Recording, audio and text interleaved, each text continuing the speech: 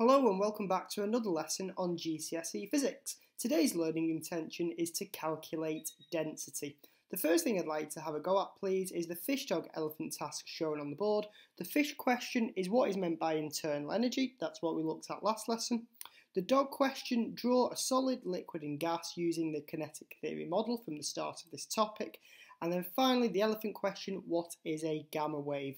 Pause the video, answer each question in full, and then press play to check your answers. So, what is internal energy then? Internal energy is the total sum of the kinetic energy and potential energy of all the particles in a substance. If you haven't mentioned both kinetic and potential energy, you would forfeit that mark. You were then asked to draw a solid, liquid and gas using the kinetic theory model, and I've put those diagrams on the board for you now. Please make sure that the particles in a solid are touching, make sure that the particles in a liquid are obviously in an irregular arrangement as shown there, and make sure the particles in a gas are randomly distributed with large spaces between them. Then finally, what is meant by a gamma wave? That's from the atomic structure topic. A gamma wave is a high frequency electromagnetic wave from the nucleus of an atom. The success criteria for today is to be able to draw particle diagrams of solids, liquids and gases, to be able to explain what density is, and to explain the differences in densities of solids, liquids and gases in terms of the arrangement of atoms. Okay, so the first task I would like to do is to look at the pictures on the board. We've got two different substances, one of which is labelled as being high density and one is labelled as being low density. I would like to use these diagrams to explain in your book what you think is meant by the word density. Pause the video and write down your answer and then press play to check your work. So as you can see from the diagram, in the high density substance the particles are very close together and there are a lot more particles in a certain space. However, for the low density one, the particles are much further apart and so there are fewer particles within a certain space. So we can say that density basically is how close the particles are together and how many particles there are in a certain amount of space.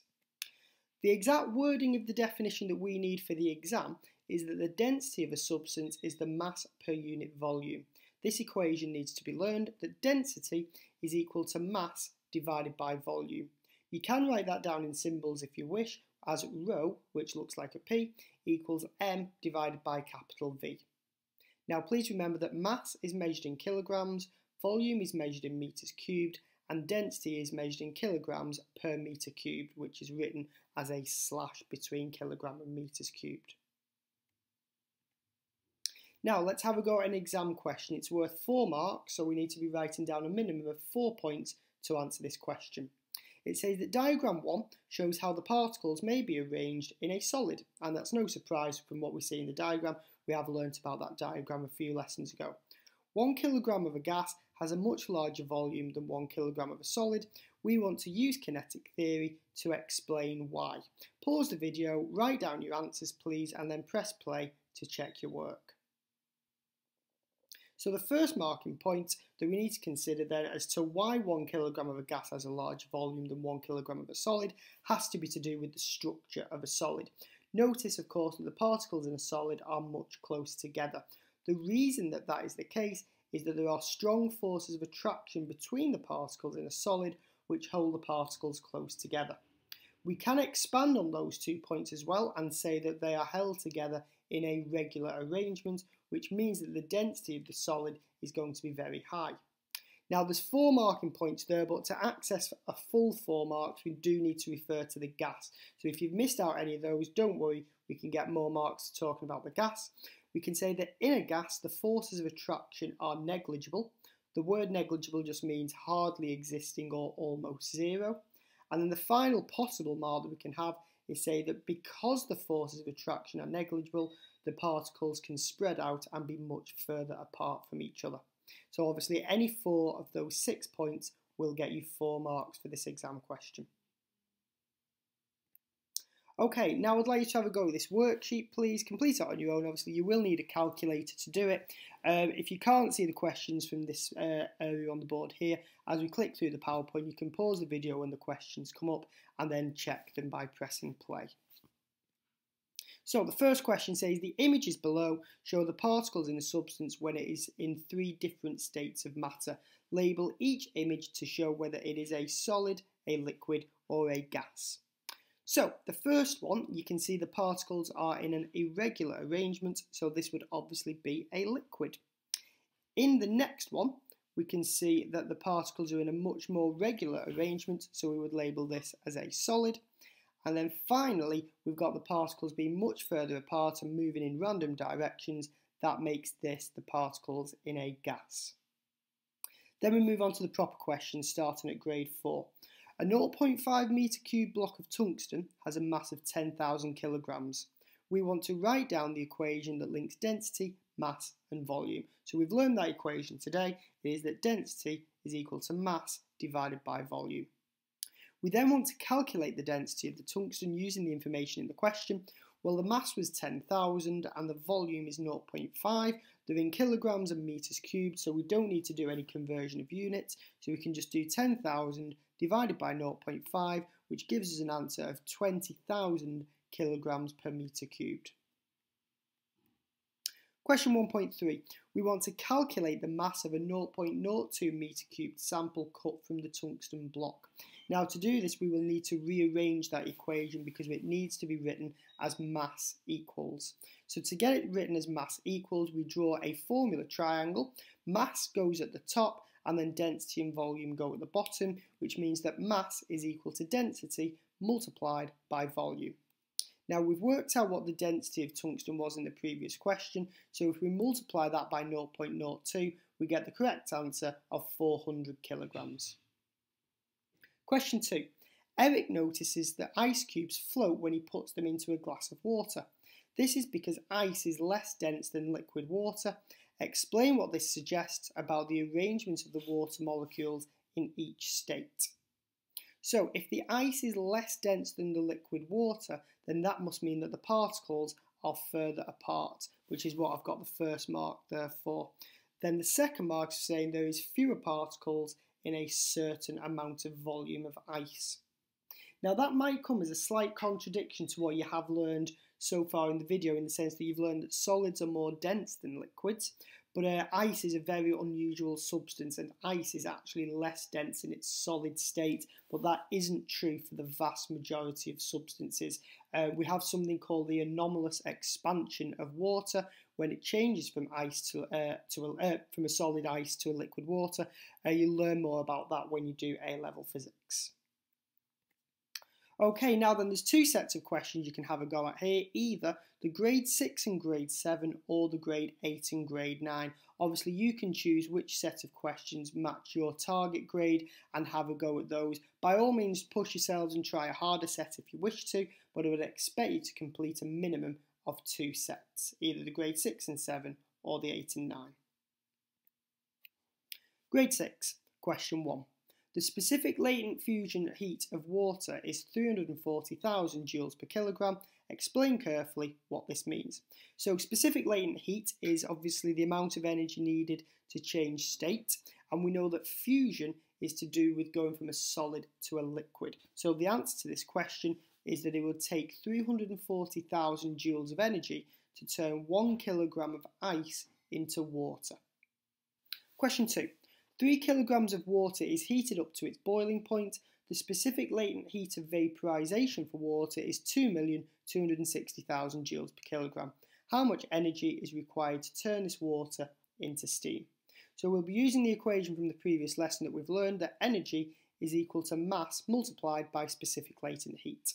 Now we substitute the numbers in, and I would expect you to show the substitution in your working out. 3 multiplied by 2,260,000 to give you the correct final answer of 6,780,000 joules. Question 3. 5 kilograms of oil is heated up to its boiling point.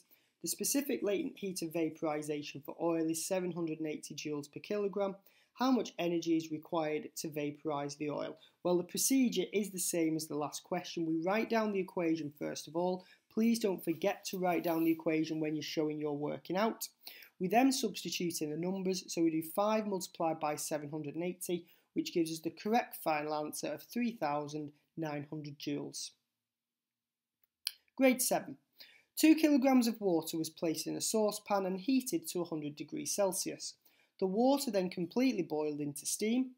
Here is some data about water and steam, and it tells us what the density of water is, what the density of steam is, and obviously you can see that the density of steam is much less. Latent heat of vaporization of water is 2,260,000 joules per kilogram. Then part A says explain why the density of steam is much smaller than the density of water. Well, the reason for that is that the particles are much further apart in steam than they are in ice, and so there are fewer particles within a certain volume. Part B. Calculate the volume of steam produced once all the water has boiled. So now, once the water has boiled, it's no longer water, of course, it is now steam. So in terms of choosing information that's given to us, we'll be using the information regarding steam. So if we know what the density of the steam is, the mass will be unchanged because 2 kilograms of water will become 2 kilograms of steam. That's due to the conservation of mass. So we write down the equation that we're going to be using. It's density equals mass divided by volume, but I want to work out the volume. So to rearrange this equation, I will draw an equation triangle that has mass at the top and then density and volume on the bottom. Now, because I want volume, obviously if you cover volume up with your thumb, you can see that you've got mass divided by density, because mass is on top of density. So volume is mass divided by density, so we do 2 divided by 0.59, which gives us the correct final answer of 3.4, I have rounded that, metres cubed. Part C. Calculate how much energy was needed to boil the water into steam at 100 degrees Celsius.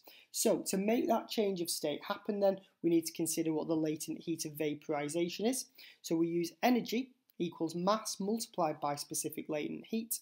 So we do 2 multiplied by 2,260,000, which gives the correct final answer of 4,520,000 joules. Grade 8. Question 1. In a practical, students found that using an electric kettle produced around 2,000 joules of energy every second. It was left boiling for 120 seconds and then turned off.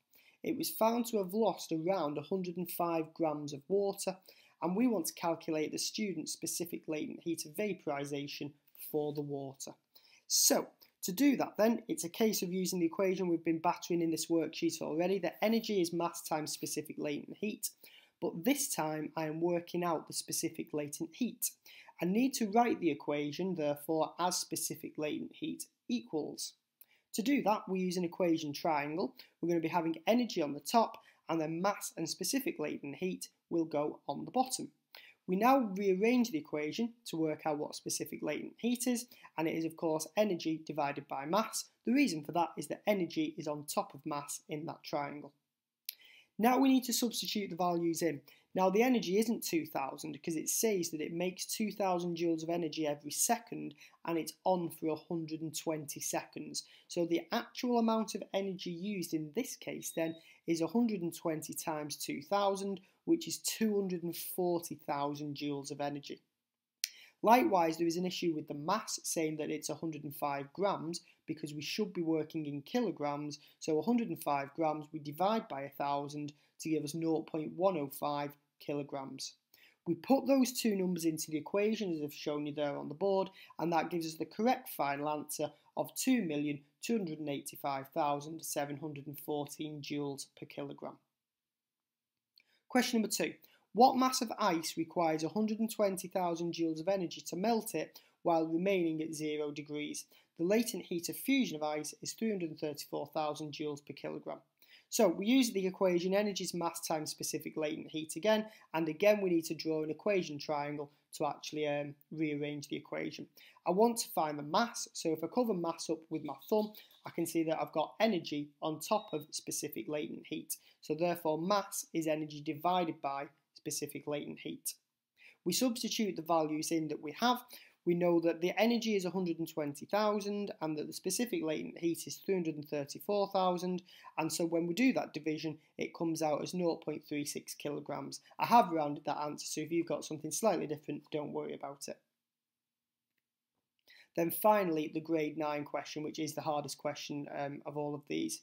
It says how long does the kettle of grade 8 question 1 take to come to boil if 3 kilograms of ice at 0 degrees Celsius is put in it. The latent heat of fusion of ice is 334,000 joules per kilogram, and the specific heat capacity of water is 4,200 joules per kilogram degrees C. So we've put ice in, we've put 3 kilograms of ice in at 0 degrees into this kettle.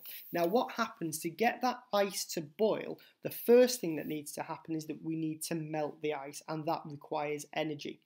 Once the ice is melted, we then need to increase the temperature of the ice to 100 degrees C. So we'll actually be doing two calculations here. One calculation to see how much energy is needed to melt the ice, and then a second calculation to work out how much energy is needed to lift the temperature from 0 degrees to 100 degrees Celsius. So the first calculation is using energy equals mass times specific latent heat. We substitute the numbers into that we have, so we do 3 multiplied by 334,000, which gives an answer of 1,002,000 joules, and that is the amount of energy needed to melt 3 kilograms of ice. We now need to work out the amount of energy that it takes to turn that now water from 0 degrees up to 100 degrees, and we use an equation from the energy topic, which is the one for specific heat capacity. Specific heat capacity is included in this equation here. Energy equals mass times specific heat capacity times temperature change. Now the mass is still going to be 3 kilograms, because if we had 3 kg of ice, we now have 3 kg of water. The heat capacity was given to us in the question. Now the temperature change, well, water boils at 100 degrees C. It's currently at 0, so the temperature change is 100. So we do 3 multiplied by 4,200 multiplied by 100, which gives us an answer of 1,260,000 joules. So the total energy that we've used then by the kettle is going to be 1,260,000 plus 1,002,000, which gives 2,262,000 joules of energy in total. Now I need to know how long it's taken the kettle to do that, because that was the aim of the question. Well, because we're using the kettle from grade 8 question 1, which provided 2,000 joules of energy every second, I can do the amount of energy divided by 2,000 to work out that it takes 1,131 seconds to do this boiling. Now, if you've left your answer as that's absolutely fine, but you might have wanted to convert it into something a little bit more user-friendly and found that it would take 18.9 minutes. So it's not a very good kettle, but there we go.